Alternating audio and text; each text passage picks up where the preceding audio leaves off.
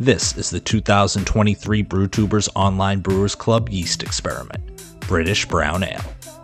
Thanks to our sponsors: Imperial Yeast, 5 Star Chemicals, Yakima Valley Hops, Beer and Wine Hobby Homebrew Store, and Brewers Hardware. Let's get tasting. What's up, guys? Chris back from Burgles Brewing with review number 5 of 8 and the Brewtubers 2023 Experiment British Brown Ale, our yeast experiment. This one I got here. Matt from Wrecked Brewing. Really excited to try this. Haven't had one of Matt's beers yet, so again, really excited to crack into this and see what he's got here. He named this one Bedford Bell Ringer. You can see it right there. He used the WLP 006, I believe, the Bedford Ale strain from White Labs. Let me get in there. Yeah, WLP 006. There you go. So let's see here. You got some stuff on the can here. OG was 1054, FG 1008, finished at 6%. So right up there with Nick Exit 12's beer as far as percentage. So a little more attenuation than you'd expect from an English ale. But here we go, Matt. Another. He said, I'm the only one in this experiment that didn't can. So you're gonna get Matt got some canning. He's been canning for a little bit here now. Got his nice own custom labels on there. So without further ado, let's crack it and get into it and see what we got here. Oh, that was a good hiss, good pop. That was nice. That might be one of the more solid pops I've got out of a homebrew can. It's pouring. It looks crystal clear pouring out of the can into the glass, but we'll leave some of the kids still in here, not get the whole thing. But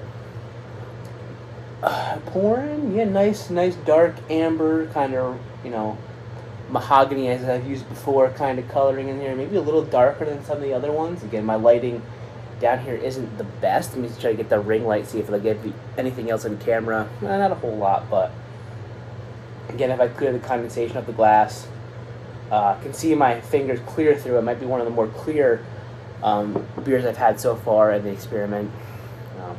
But color's right there. Got nice ruby red hints in it.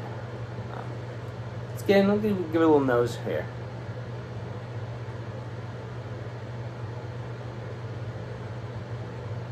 Ooh, this is definitely different than the others so far. Not in a bad way.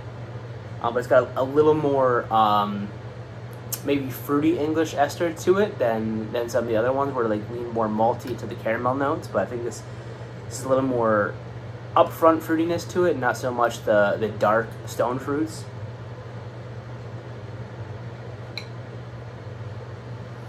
You guys might have a little caramel, maybe a little apple in there,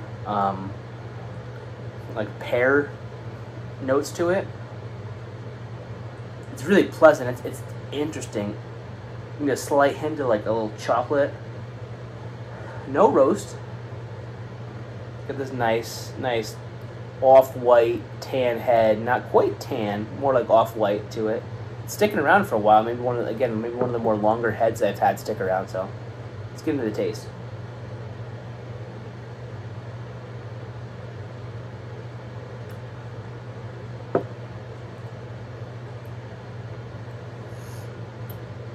First instinct, it's blown away. It's really nice, really good.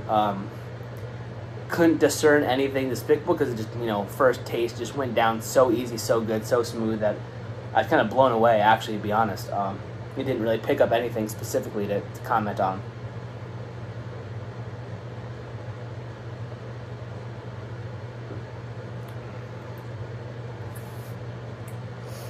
Alright, so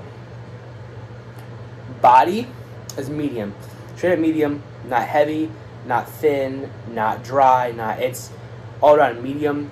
Hit your palate medium, finishes medium, not overly, for 1008, not overly dry, surprising, and that could be the yeast character, something to do with the yeast, but really nice.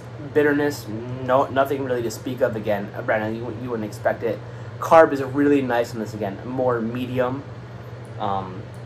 enough to cut through a little bit of the sweetness, but not overwhelming where it dries you really quick, like maybe some of the others have. I think it's really well balanced as far as, you know, carb to body, everything.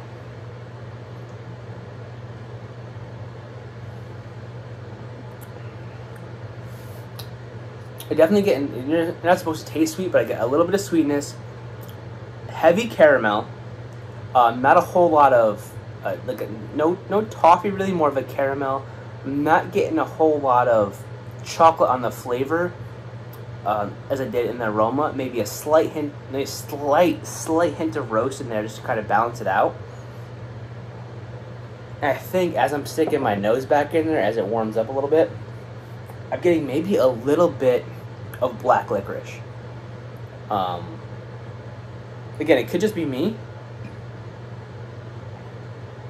And the black licorice to me isn't off-putting. I actually enjoy black licorice, so it's not off-putting to me. It's really, really nice.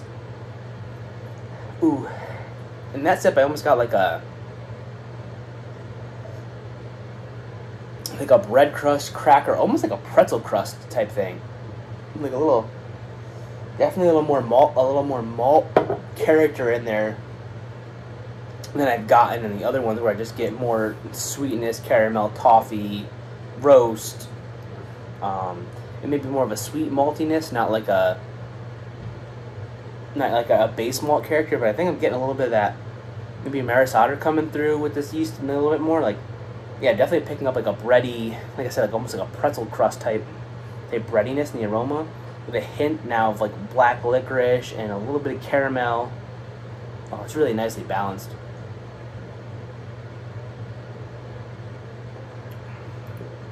So yeah, the sip too is nothing is in your face or overwhelming about this. I think balanced is the best word I can give it, and a lot of people use balance as like and this, I think this is balanced in the best sense of it. Like, there's enough of everything. It's got the malt, it's got the sweetness, it's got a little bit of the darker malts that we added in here, and I think they're really accenting each other really well. And whatever the yeast, I don't think I've ever heard of WLP 006 before. I think it's one of the bigger ones. Like 005 is a good one. 002 you hear about a lot. 007 I think is the dry English strain. So you hear a lot about those. But the Bedford I've never heard of. But I mean, yeah, this to me so far, it's definitely my favorite out of all the ones I've had so far. This is the 5th one. I just think it's really well balanced. It's almost, and maybe not quite as dark for a brown ale as you'd expect. And maybe it's kind of the English style of it, but I think for an American brown, you want a little more roasty, a little more dark. And this more kind of, I think, almost resembles more of like a flavor profile of like a amber ale. But it's just, it's balanced but complex. Like, I'm really finding hard to find descriptors for it, but I'm enjoying it so much. I keep going back in, trying to figure it out. But there's something classically English about it in the ester, like aroma and flavor. But it's hard to really pinpoint what those notes actually are, at least for me.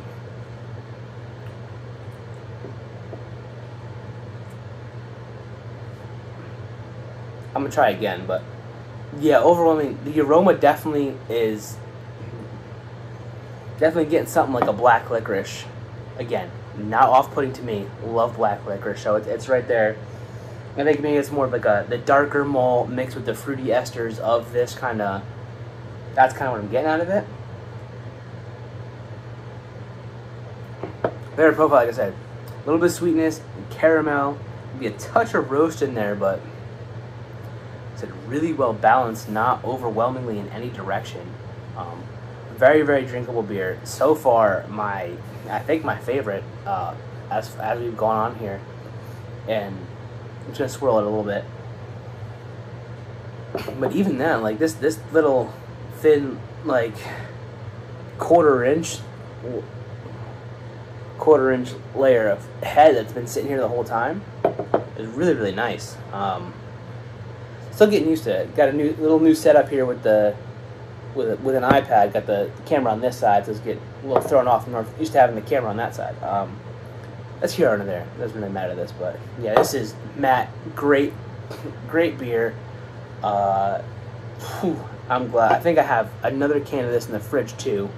So I'm gonna finish this one very quickly, and that other one might go very quickly as well, because this is fantastic. Like I said, so far my favorite. Wish I could put more descriptors on it other than that, but this one just speaks to me for some reason. I don't know why. It's calling my name. It's got me, it grabbed me. It pulled me in. It's like a siren. It sang its song to me. It got me. It dragged me under. I'm full in there. Yeah, Matt, great job. I got 3 more left in the series, so stay tuned for that. But yeah, I mean, until next time, guys. Hey, it's been fun. Cheers.